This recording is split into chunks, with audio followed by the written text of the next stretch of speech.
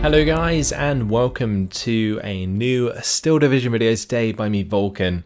Today I have for you GodsEmperor versus Herr Robert in round 1 of the 5th Asia Pacific tournament. Today we're going to be seeing Mont Ormel, and on the Allied side the 2nd Armoured French, and on the Axis side under Herr Robert the 1st SS-Panzer. So, second game into the tournament, and we are going to be seeing the second new division that was given to us in the latest update, and that's going to be really cool. It's going to give us a lot to talk about, a lot to analyze, and we will get to understand how the new units will play into this tournament. So that's going to be really cool. But let's have a talk about this matchup specifically. So we have the 2nd Armoured French, which can utilize their M10s at long range with the 1,200 meter range early on. They can utilize Stuarts at closer range, which could potentially do quite a lot of damage to the limited AT out of the 1st SS Panzer. Those Stuarts, if they aren't faced by AT early on, will roll through the infantry that Herr Robert will present, especially things like the Volksdeutsche that will be pinned down very quickly by the triple 30 cals that the Stuarts have. So that's something that GodsEmperor could take advantage of. However, one thing that GodsEmperor is going to have to do is invest in pioneers early on to contest the close range forest areas. On the side of the 1st SS Panzer, I think you can get Volksdeutsche in phase A, and then you can get, I think, some 2-star Sturm pioneers, but whether or not Herr Robert has those remains to be seen, as I don't take them personally due to their super low availability in comparison to the Volksdeutsche. So let's have a quick look at what's going down. It'll give us a good idea of what to expect.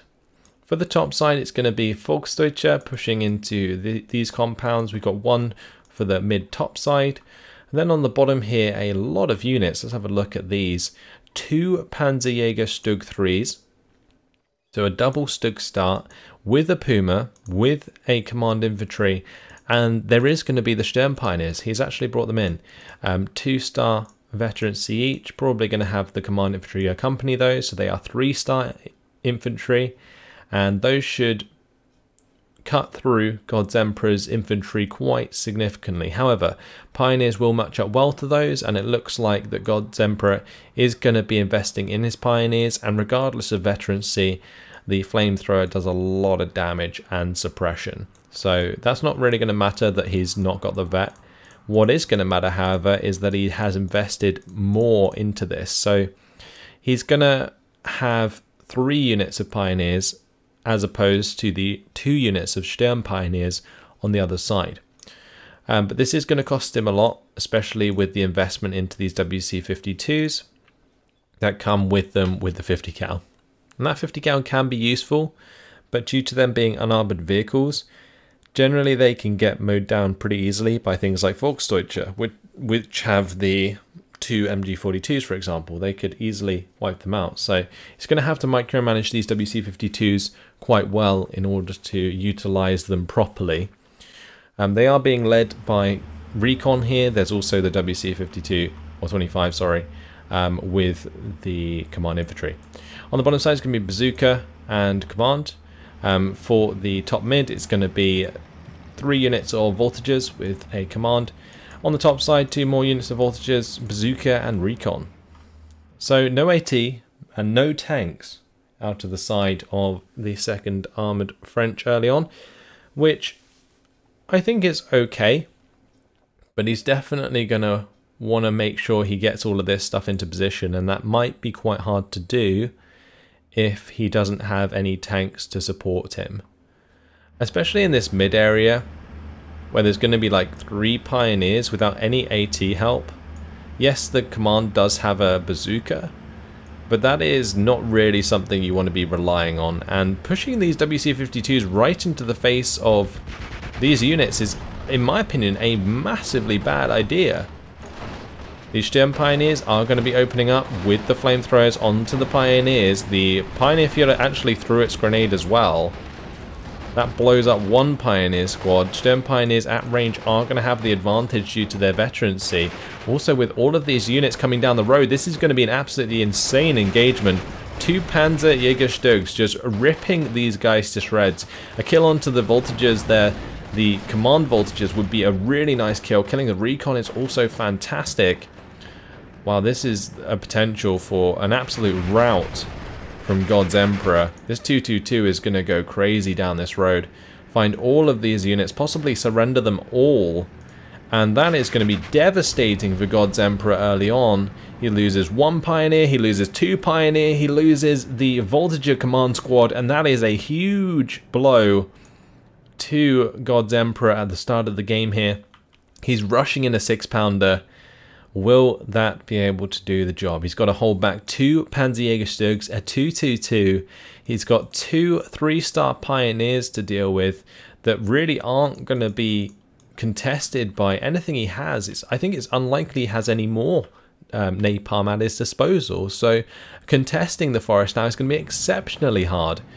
Now the AT gun has unloaded, but the 222 is already on target. And at that range, there's a good potential that's pinned or even dead before it even fires. It did manage to get off 1 shot, but that's not going to stop these guys from continuing here.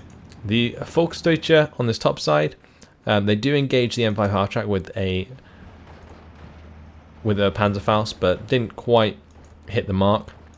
Wow, even more Sturm Pioneers. So I think Herr Robert must have 2 cards of Sturm Pioneers on his division. But that's going to melt those voltages, take those out, saves the Pioneer Führer. Puma's going to take out the bazooka, gets rid of that threat. And Herr Robert, well, although he's looking like he's in a good position in the mid here, which he definitely is after that huge rout, the 50-50 is still a thing. It's just a very odd looking 50-50. It's mainly due to this M5 half-track causing a salient on the top side. The Sturm Pioneers here, they're going to try and flamethrower the M5 half-track. The 232 is going to need to be used to clean up some of these half-tracks, that's for sure. The Puma needs to kind of get a move on and assist these Panzerjägerstugs, because that was a beautiful kill there by GodsEmperor. Getting a bazooka squad to kill the Panzerjägerstug is just really, really nice. So fantastic job. The SS Volksdeutsche have actually found themselves behind enemy lines because they just drove up right next to the voltages before they unloaded. I think the Volksdeutsche should be able to do the job, especially assisted by the Puma, but maybe lost more men than they needed to in that engagement. Over here we can see that the Volksdeutsche are going to be attacking the M5 half-track on the top side. Things are holding relatively well for Herr Robert. Wow, but a nice kill there for the M8 Spy. He's got the engine destroy. No doubt the second shot will get the kill. Yeah, that finds it. Side shot, easy peasy. Well played by GodsEmperor to clean this up, but just as I say that, the Puma fighting back takes out the M8, puts things back well in favour now of Herr Robert. With the command infantry being taken out on this bottom side, actually, that relinquishes a lot of ground to Herr Robert and pushes him straight to a +2. So this needs to be fixed as soon as possible, and with the introduction of an M3A3, he might be able to make it work, but this Puma is going to be a big problem for him, unless maybe an M10 comes in to cover the open, whilst the Stuart kind of moves forwards and closer to provide direct fire support onto the enemy infantry. So we do see that more infantry is on the way from Herr Robert, and by the looks of things, he has 2 cards of Sturm Pioneers and 2 cards of Volksdeutsche at the beginning of the game. And that is a significant amount of investment into Phase A infantry in this division, because that takes up 5 activation slots. So this kind of makes me worried for Herr Robert's late game with the first SS-Panzer, but I don't think it's going to necessarily be an issue due to the fact that the French fall off as well. Now these Volksdeutsche definitely have a chance of killing this Stuart, but that's up to Herr Robert to let that happen. And oh, he missed the opportunity. Oh, maybe not. Okay, he did it. I thought he wasn't going to spot that happening, but does. Finds the Panzerfaust kill, and job done. So, going to maintain the ground on the bottom side with 3 men. Nicely done. Sturm Pioneers going to be trying to put the pressure onto the voltages here, using their smoke grenades to sort of cover off against the M10 whilst they push forwards. So there is one M10 on the field. I'm not convinced about its placement, honestly. It's a bit of an odd location for an M10. Can't really utilise its range very well. Yes, it can put down a reasonable amount of HE with its 50 cal and its main gun, but there are better ways to utilise that M10 for sure. And the Volksdeutsche here, they're going to be taking out the M5 half-track. The Sturm Pioneers instantly surrender the voltages. There's no command here, so that's going to keep happening until the Sturm Pioneers run out of napalm. The Volksdeutsche there find some bazookas, so GodsEmperor not going to get away with ambushing with that. And here we can see again the infantry engagement falling in favour of Herr Robert due to this mortar and of course the 232. So 56% territory lead with the +1, looking well in favour of Herr Robert. He's had some really significant engagements early on that have left him in this position. Now the 257 is going to be trying to help deal with the voltages here. The 232 is trying to clean up some of these half tracks, but the M10 is coming across, and Herr Robert is going to have to be a little bit worried about that. The French infantry at close range are going to be cleaning up Herr Robert's infantry and taking back some ground on the bottom side. That does mean that it is going to stay at a +1 for the time being, but we can see that these voltages have been found. On the top side, they've been surrendered as well. So constant losses for GodsEmperor. And I think the only reason that he's able to hold on so well at the moment is due to the 100 points per minute income, which is allowing him to reinforce and sort of stop these pushes that are coming through from Herr Robert. But in comes the Ju-87G. That's going to take out the M8. Very nice kill there. Sturm Pioneers also doing a lot of damage to the voltages. 81mm mortar going to be required to prevent the infantry from doing any more damage. So I'm surprised this Ju-87 is still hanging about. I'm guessing he wants to find the kill onto the M10. Don't think he has line of sight though. He might do that now that he's moved it, but without recon, I feel like this is going to be pretty hard to spot. Bazooka does go down here, runs into some Volksdeutsche. Yeah, this Ju-87 is just waiting for a kill onto that M10. Now the issue with keeping the Ju-87G in the air is that it will encourage GodsEmperor to invest in a Spitfire. And by doing so, there's a possibility he might not only lose the Ju-87, but also end up against a unit that can strafe his ground forces. And especially when your infantry is disheartened, that's not something you're going to want to happen. Like, I feel the 1st Panzer will be able to deal with this aggression very early on, due to things like hurricanes. But in this case, the Spitfires could just as easily do the job. So Volksdeutsche are going to be killing off that AT gun very quickly. Yes, they are under fire from the mortar, but there is the Pioneer Fjötter here to stop things from surrendering. But this Puma, I'm not sure entirely why that has just sort of stayed where it is now.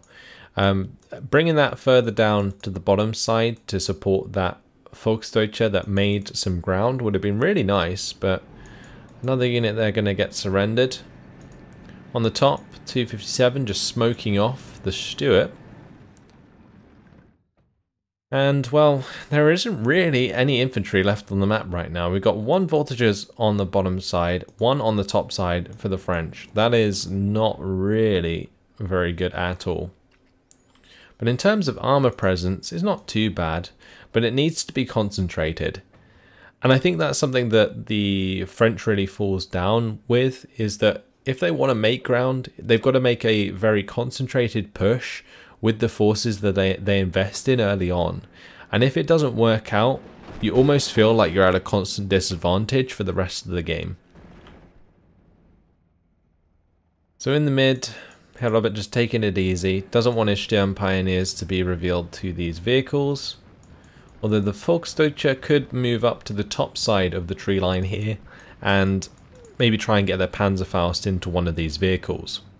222 is controlling the main road on the top side. MG's coming down onto the voltages. The Stuart is going to get involved. And you can see it does sort of pin down these disheartened units a little bit faster, 50% faster to be exact, than, say, normal Panzergrens. But not going to matter in this case. The 257 going to be trying to pin down that Stuart at close range. 222 absolutely annihilating that half track, and the sappers there also dying very quickly indeed. 3-star 222s are so lethal. They really are. Right, P-38 Lightning has been invested upon. A very odd choice, actually. French Lightning.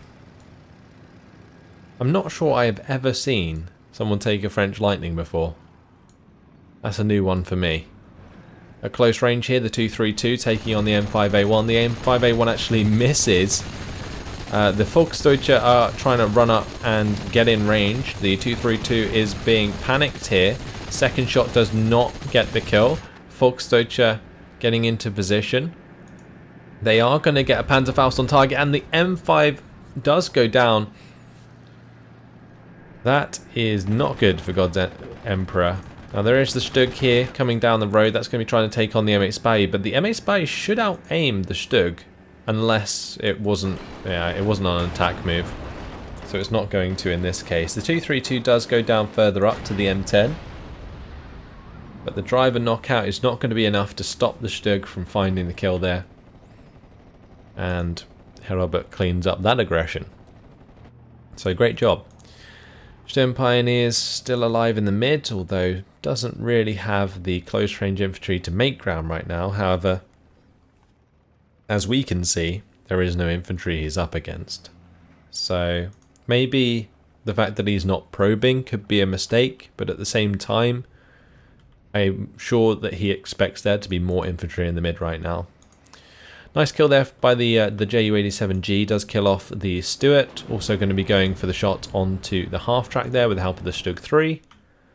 Another half track on the bottom side, that's going to get hit as well.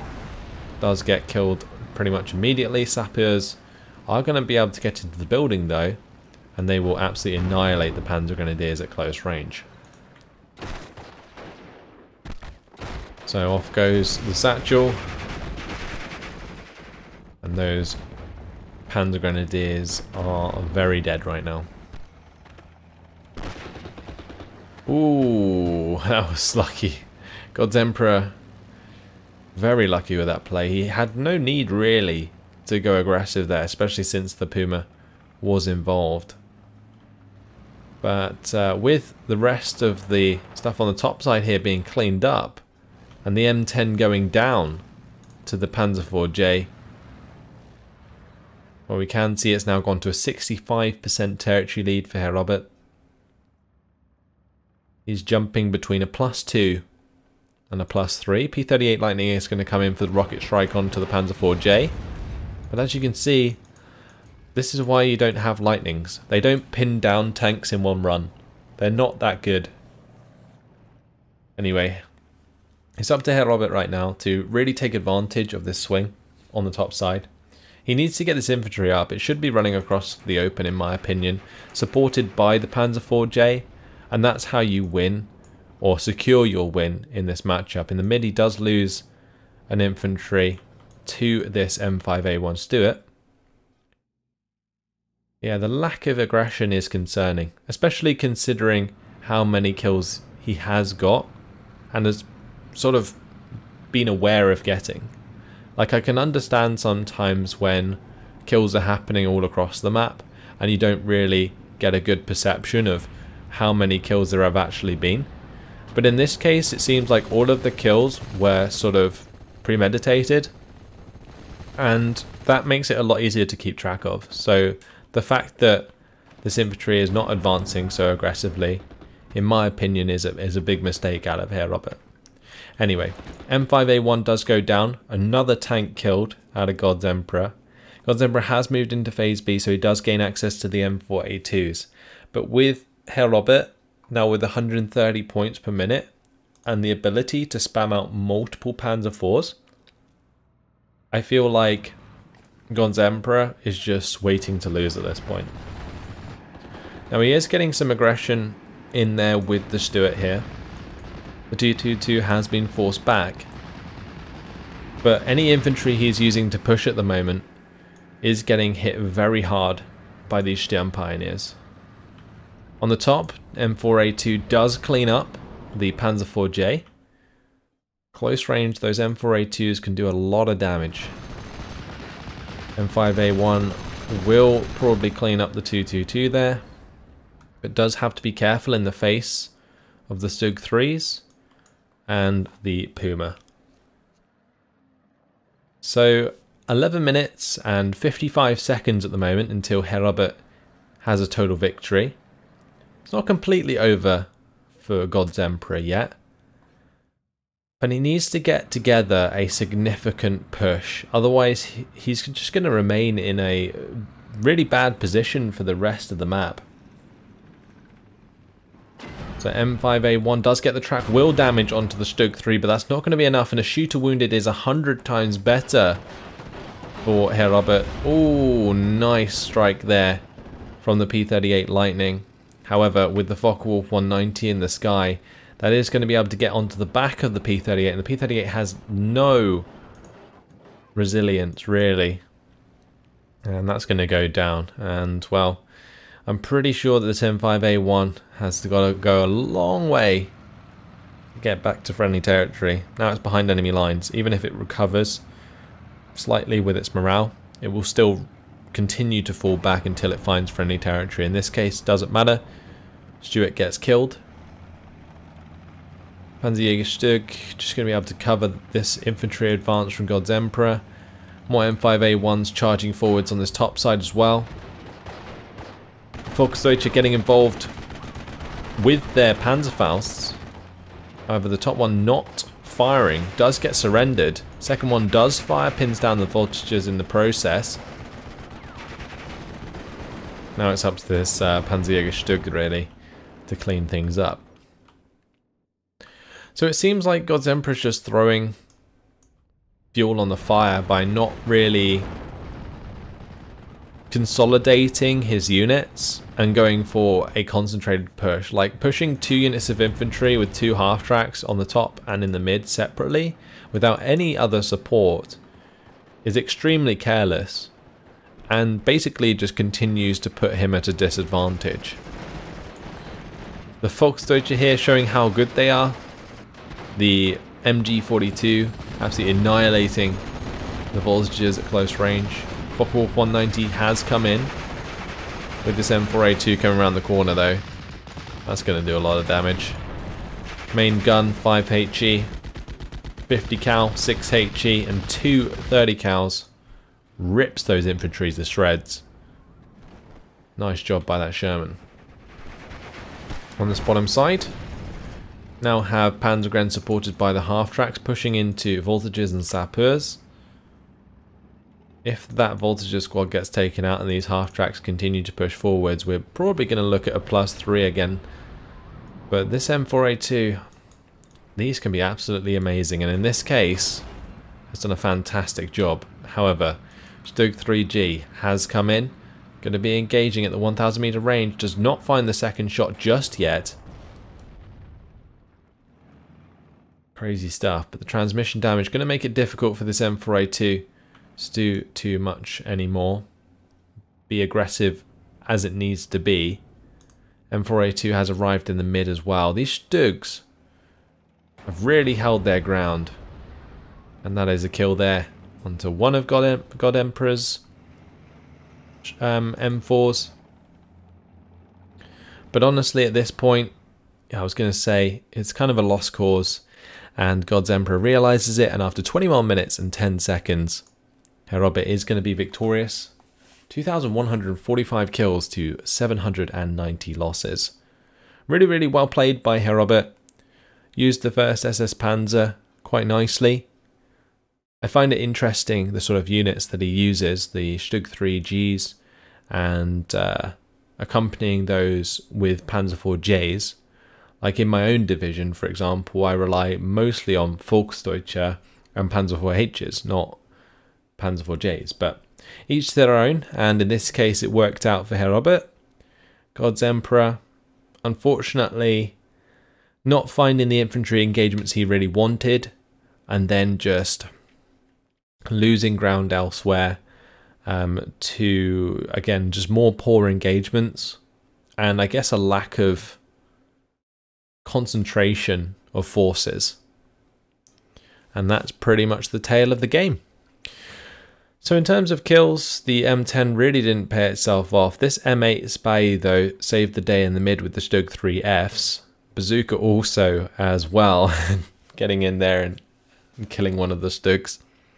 M4A2 got a nice bunch of kills on the top side. Trading an M4A2 for a Panzer IV-J and on all of this infantry is actually really nice. But then if we go over to losses, the 222 cleaned up all of the WC-52s that GodsEmperor paid for. The Puma cleaned up the Spy. The Stug 3s were great for sort of fire support. Didn't actually get too many kills though. 232s were really good choice for cleaning up the half tracks. Volksdeutsche trading really, really well actually for the most part. They are so cheap that they generally trade extremely well. Like that's a 25-point infantry squad, killing a tank, 2 infantry and a half track. Ju-87G, that was actually really well used. Surprised not to see a Spitfire come out on the side of GodsEmperor. But at the end of the day, I think Herr Robert probably would have replied with the Focke-Wulf 192 start anyway. So maybe that's what was on GodsEmperor's mind. I'm not entirely sure, but allowing this Ju-87 to do a lot of damage wasn't ideal. And that's pretty much it. P38 Lightning 2-star, not really recommended. But that's it. That's where I'm going to leave it. Hopefully you guys have enjoyed this one. Thanks for watching, and I'll see you in the next one. Goodbye.